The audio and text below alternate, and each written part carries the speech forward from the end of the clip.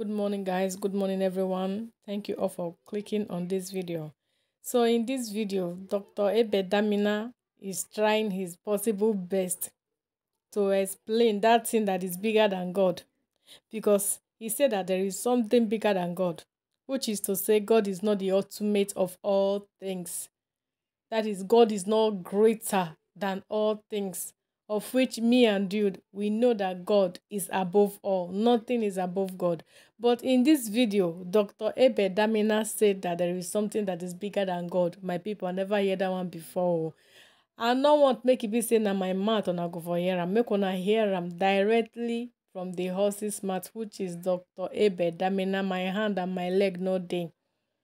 Please, like as I've been saying before on my videos, each day I post any of all these videos for you all to watch. I mostly tell you people to try your best to know God for yourself, because nobody that will teach you more than the Holy Spirit. Nobody that will teach you more than what you read by your own self. So try to know God for yourself so that it will not be too late for you. So thank you all. I want to say thank you for watching this video. So please don't forget to like, comment, and subscribe. Okay, God bless you, and I will see you again next time. Bye. There is something more powerful than God. How can an all-powerful God be desiring something? I thought he is all-powerful. He should collect it. There's nothing like heavenly places, and there is something that is more powerful than the word of God. There is power in the name of Jesus. Break every chain. Break every chain. What? Breaking which chain?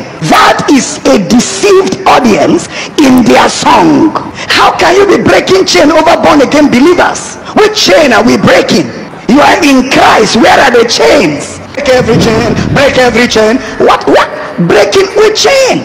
How can you be breaking chain over born again believers? Which chain are we breaking? You are in Christ. Where are the chains? That is a deceived audience in their song. They are led astray in their song. So this deception by humans, by wrong teachers, by prophets, has a way of manifesting itself in conduct, in prayer, in praise worship, and in the way you relate with the so-called God that is a figment of your imagination. I'm teaching here. Please, if you're following, shout, I hear you. And then when people tell you that everything natural is determined by spiritual, then at the same time they will tell you that God is in them. God lives in me. So that means both God and me, it is a spiritual that controls us. Am I communicating? If you're getting the point, say I hear you. I don't like sound bites. People just catch one cliche and throw.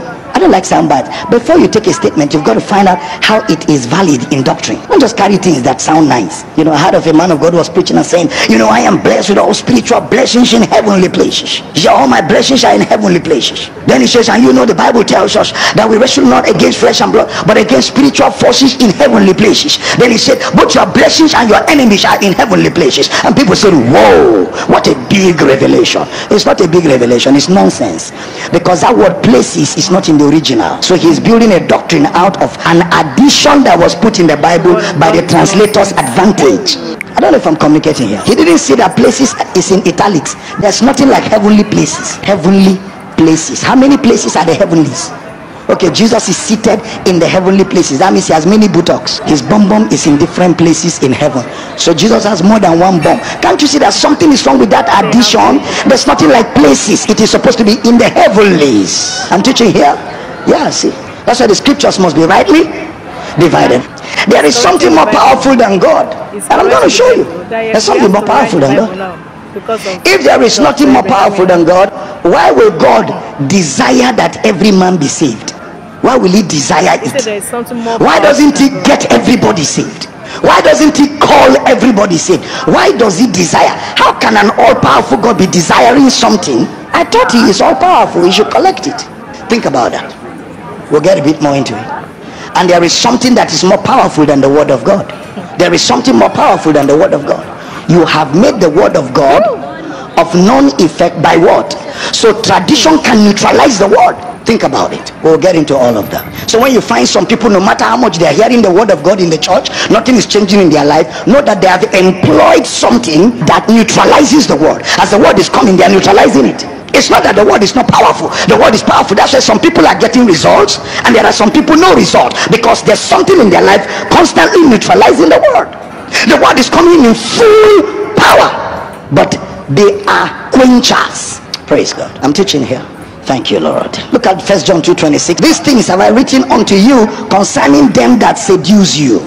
So there are people who seduce. So the first thing that will lead a man astray is people. They seduce, they lead you astray. This deception, you will see it in your conduct. That's where it begins. It will show in your conduct, it will show in your prayer, it will show in your praise worship. You know, it will show in your praise worship. This deception, it will show in your praise worship. When a church gathers and they are singing hallelujah, angels are singing hallelujah, angels, how will you be celebrating servants? An entire congregation of people celebrating their servants with lifting holy hands. That is a deceived audience in their song. They are led astray in their song. That's just one out of many. You know the others. Break every chain, break every chain. What breaking which chain? How can you be breaking chain over born again believers? Which chain are we breaking? You are in Christ. Where are the chains? So in their song there is plano, in their prayer there is plano, in their conduct, you know, they put on a pious look, as if by their pious look they are righteous. So this deception by humans, by wrong teachers, by prophets, has a way of manifesting itself in conduct, in prayer, in praise worship, and in the way you relate with the so-called God that is a figment of your imagination. I'm teaching here. Please, if you're following, shout, I hear you. He said, those that seduce you, be careful of those that seduce you, who teach wrong doctrine, who don't teach any doctrine at all. You know, there are churches that doctrine is not taught. The only thing taught there is motivation. Motivation is not doctrine. Are you here? Please wake up. If you are you with me? Wake up so that I can feel you, so I can pour more things out. Are you here? There are motivational teaching is not doctrine. There's a difference between doctrine, and the people who deserve honor in the house of God are not motivational teachers. They are those who labor in word and doctrine. How to make it is a motivational teaching. 10 steps to success is a motivational teaching. How to make money is a motivational teaching. It's not sound doctrine. Sound doctrine is building believers in the revelation of Christ. That's sound doctrine. Teaching on ancestral causes is not doctrine. There's no such doctrine. So-called deliverance, making Christians vomit all the time, that's not doctrine. That is part of the plan we're dealing with here. That's part of the deception. It's error. Praise God. Are you understanding here? If you're understanding, shout, I hear you. Yeah, it's part of it, part of plano, part of deception. Like comedians making caricature of spiritual things and Christians are laughing. It means that all those Christians have been misled. Somebody is leading them astray. Makes caricature, makes jokes of spiritual things. Take men of God and dismantle them in the name of comedy. Taking people that are supposed to be feeding your spirit man and reducing them to objects of clowning. And Christians are laughing because they have been led astray. They have been led astray. They have been led astray. That is why it doesn't matter to them anymore. Joke is joke. Joke is not joke. Amen. I can't get enough of this man's video at all. I just cannot get enough of his grammatical preaching. Yes, there's something he said at the end of this video that really made sense to me. That is the only thing that made sense to me in this video, about how the comedians are using the word of God to joke, how they are joking with the word of God. That is the only thing I picked out of this video. So this thing he said at the end of this video really made sense. The way the comedians are joking with the word of God is not good.